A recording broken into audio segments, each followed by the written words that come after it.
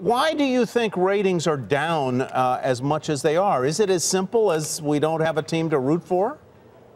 I think it's a couple of reasons, Tyler. Firstly, as you mentioned, the US national team not qualifying is obviously a blow to the ratings. But the other thing is the time zone. If you think about it, 2014 in Brazil, that was a perfect time zone for North America. Whereas this year, playing in Russia, you have morning games. That makes it less sort of desirable in terms of viewing figures. What is it that explains why the team has taken off in Atlanta? I mean, it must be, Darren, your brilliant marketing. I mean, what explains it? Why did it click so fast?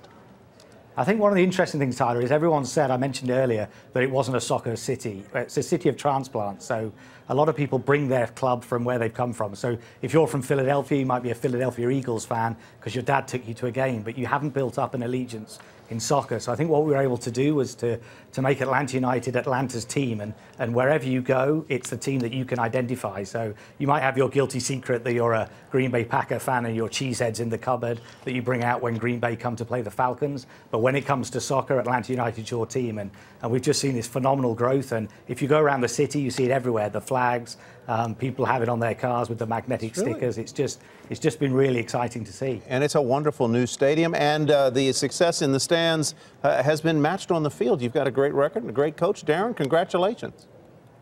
Thank you, guys. Hey there, thanks for checking out CNBC on YouTube. Be sure to subscribe to stay up to date on all of the day's biggest stories. You can also click on any of the videos around me to watch the latest from CNBC. Thanks for watching.